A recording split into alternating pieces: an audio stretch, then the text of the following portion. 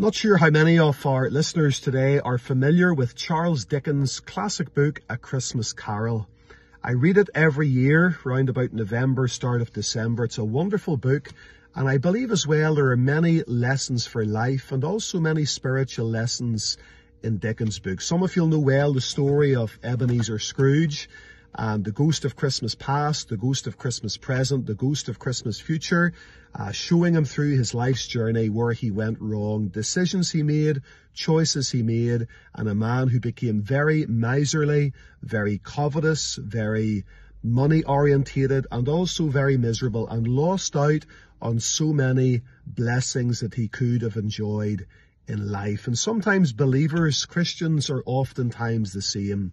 And if we could just look back and think about where we are, and maybe think about where we're going in this world that we're living in, it would put a new complexion on where we stand before God. And there's a scene in Christmas Carol whenever he is taken back and he sees himself with a young woman that he was once in love with. And I'm just going to read some of this portion because there's a spiritual lesson that I want to bring out from it. It says he was not alone, but sat by the side of a fair young girl in a mourning dress, in whose eyes were tears, which sparkled in the light that shone out of the ghost of Christmas past. It matters little, she said softly, to you very little. Now here's the words that I want you to think about. Another idol has displaced me. And if it can cheer and comfort you in time to come, as I would have tried to do, I have no just cause to grieve. What idol has displaced you, he rejoined. A golden one. This is the even-handed dealing of the world, he said. There is nothing in which it is so hard as poverty, and there is nothing it professes to condemn with such severity as a pursuit of wealth. You fear the world too much, she answered gently. All your other hopes have merged into the hope of being beyond the chance of its sordid reproach. I have seen your noble aspirations fall off one by one until the master passion gain engrosses you, have I not? And therewith their relationship broke up, and she went off and she married somebody else. But you can see the heartache in this young woman. Her name's Belle, and she says to Scrooge, another idol has displaced me. A golden one. I have seen your nobler aspirations fall off one by one until the master passion gain engrosses you, have I not? And I'm sure you maybe wonder where I'm going with this. But I've been reading recently through the book of Jeremiah. And so often the Lord expresses his grievance towards the children of Israel because of their idolatry.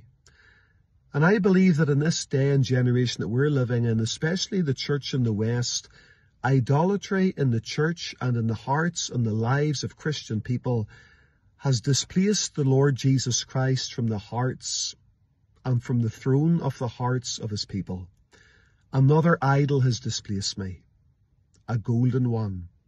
I've seen your nobler aspirations fall off one by one until this great master of gain completely engrosses the hearts and lives of God's people. And sometimes whenever we look back through the lens of history, and maybe we think where we were whenever we were young, whenever we first trusted the Lord, and we were in love with Jesus Christ. But maybe an idol has displaced the Saviour from the throne of your heart. It might be a golden one. It might be the pursuit of wealth, the pursuit of pleasure. But I wonder today, has something taken the throne of your heart and taken your affections? And you look back to a time in your life whenever the Lord saved you and cleansed you and forgave you, and your heart was filled with thankfulness and gratitude and you loved him. But another idol has displaced him.